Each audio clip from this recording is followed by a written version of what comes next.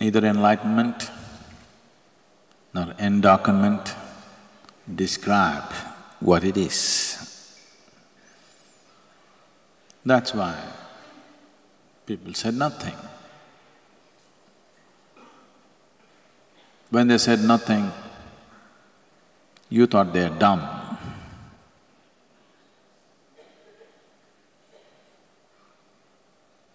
They said nothing because they knew whatever they say is bound to be wrong. So you need to understand this.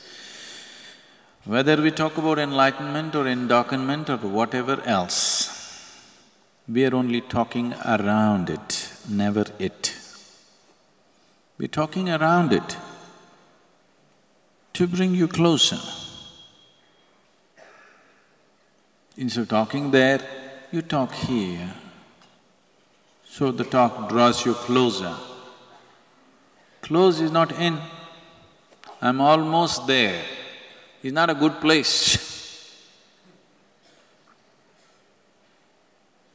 People who continuously fail in their lives, they always have this thing, I almost made it.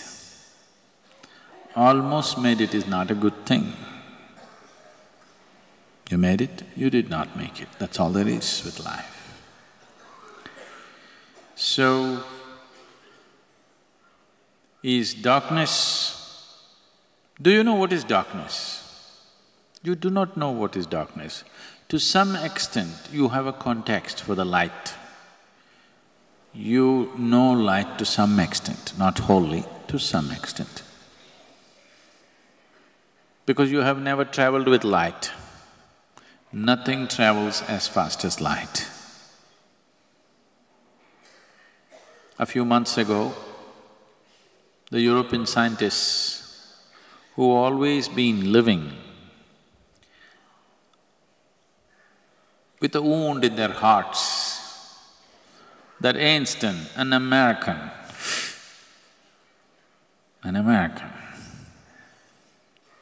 he came out with this theory that they cannot disprove.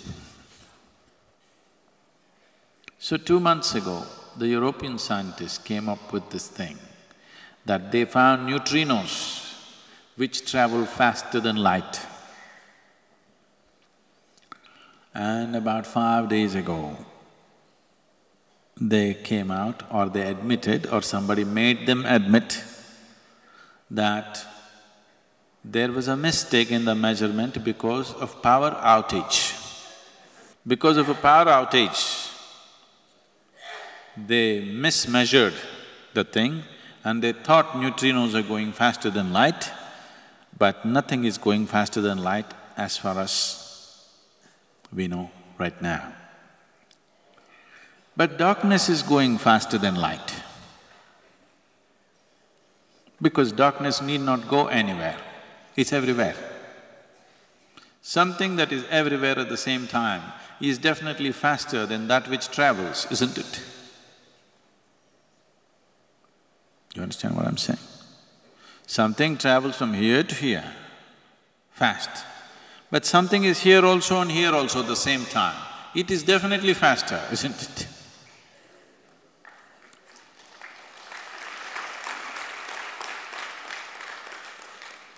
No, don't clap. This will not win me a Nobel Prize or something. Now, you don't know what is darkness. That which you cannot perceive is darkness, isn't it? That which you cannot perceive is darkness. But there is no such thing as darkness. There is something called light, but there is no such thing as darkness. All that you do not know is in the dark, isn't it? All that you cannot perceive is in the dark. If you turn off the lights in this hall, you cannot see what's in front of you, so you're in darkness. If you could see, you're not in darkness. How you saw, whether because we turned on a light from outside or you managed to see by yourself, still darkness would not exist. There are many, many creatures in the forest which are right now foraging around, hunting, waiting for dinner, having dinner, doing so many things, no electric lights. You ask a tiger, what is darkness? He says, where is darkness?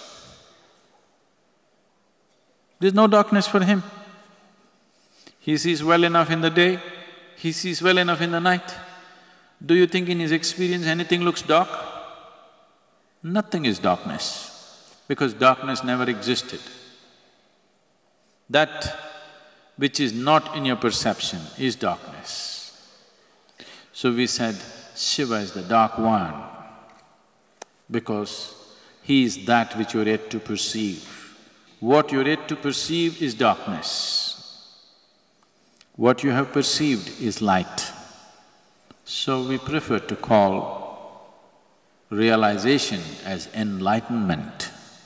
It's definitely more appropriate because it's something that you have seen.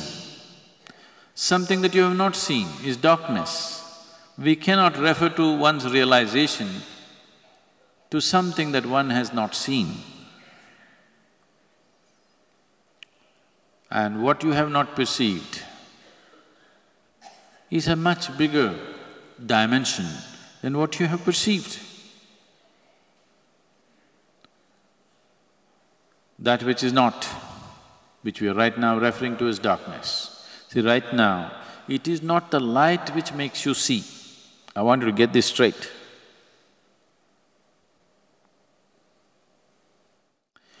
Now, you can see this little object, not because of the light, because this object reflects the light, otherwise you wouldn't see.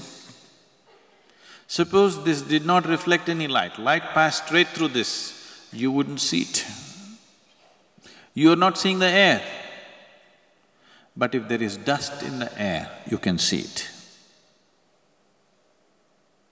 So, you are not seeing something because of light. You are seeing something because something stops light. So that which stops light is what is in your perception. That which stops light is in a way anti-light, isn't it? Anti-light should be darkness, but it is not. Darkness doesn't care. It allows light to pass through, nothing happens. Light is powerless in darkness, please see. Only if there is something which stops the light, light is an effective force. If nothing stops it, if you ignore it, it means nothing. So, the whole process of spiritual process is just this. Right now, you are relevant. You as a life is relevant only because something stops you.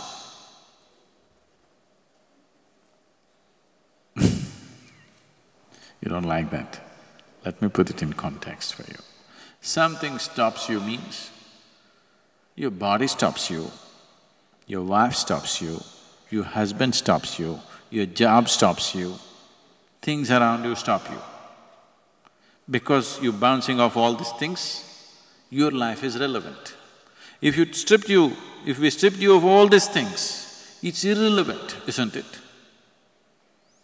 But if you exist in that irrelevance, instead of living in reflected glory, if you learn to live in this irrelevance, suddenly you find there is something so phenomenal. Brahmacharya means just this, to make your life irrelevant, no context, simply here, nothing. There's nothing that you can bounce yourself off. No relationships, no friendships, no belonging, no nothing. Simply, if you learn to live like this, then the very boundless will open to you. Right now you're bouncing off petty particles and these petty particles are giving you some relevance. But if you stop seeking that relevance and simply sit here, you will see a boundless nature which doesn't need any context, exists within you. So that we can call it darkness, we can call it Shiva, we can call it Brahman, we can call it whatever. It is that boundlessness, it is only when you touch that boundlessness, you have a taste of freedom. Till then, your very existence is relevant only because you're bouncing off something. If there's nothing to bounce off, you are like light. Light is irrelevant if nothing stops it. Even if you have a very powerful light, if nothing stops it, it's irrelevant because nobody will feel it. Only when something stops it, it becomes relevant. So, the delightment, enlightenment, these are just words. Something, we have to use some word. From now on, we will replace the word enlightenment from boom boom. When I say boom boom, it means enlightenment. If all of us start using this word, boom boom, boom boom. What? Boom boom boom. So these are just words.